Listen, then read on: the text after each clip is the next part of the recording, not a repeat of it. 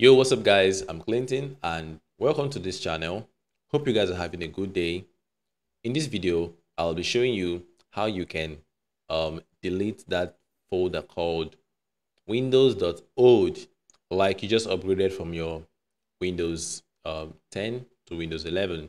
Automatically, your system creates this folder called Windows.old, and you're trying to delete it, and it keeps telling you you cannot do this by just like that. You don't have permission, or this folder can be deleted. In this video, I'll give you a little hint on how you can be able to go about that.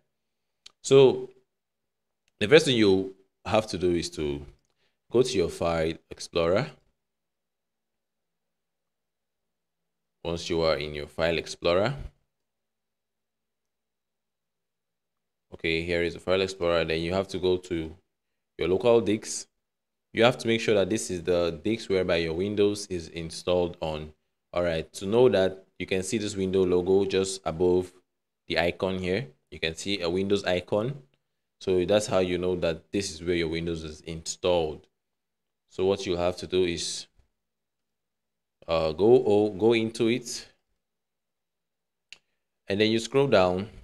But for me, I deleted mine already, but I'm just making this video in case you are finding it difficult.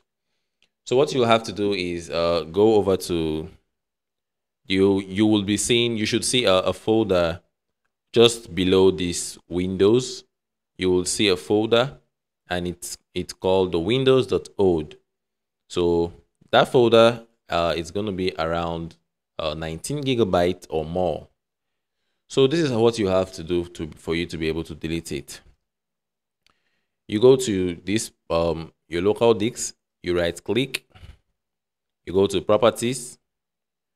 Once you're in properties, you head over to your clean disk.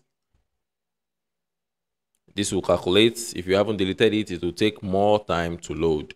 And you can see we're here now. These are the files that you can be able to delete, but the file called Windows.old is also missing in this part. So what you have to do is come over to here where you see clean up system files. Then you click this, then it will automatically load. If you haven't deleted that file, it will take a lot of time before it finally opens. But on this video, I've deleted mine, so it won't really take time. This is in real time, it's loading. Okay, this took basically this will take basically 20 seconds for me. All right, now it's open. Let's just close. Okay, we can close this. So what you will have to do here is you have to check everything here. But for you that haven't deleted yours, you should see the file called Windows.old. Sorry, you should see a place that says previous Windows installation. It's just going to be right above your recycle bin, and you will see how many gigabytes it's taking.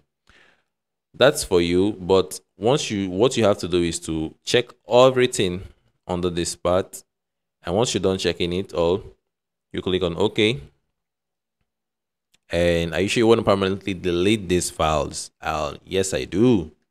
So this runs for a while, and as you can see, it's going to take quite some time for you to do this. But let's just get this. Okay, I can get it out of the way.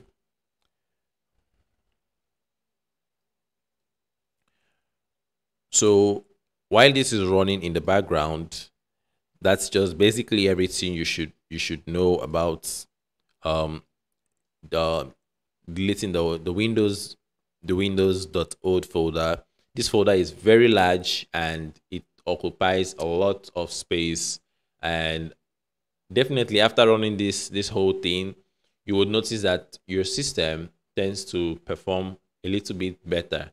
But this file or this folder, it's okay. So mine just finished running now. All right, so what you have to do is click OK. So I'm done with that. I'm done with the deletion. So that's just basically everything you need to know. So guys, if you find this video helpful, you can support the channel, give it a like, subscribe for more content. I really appreciate that. And you have a nice day. See you on the next one.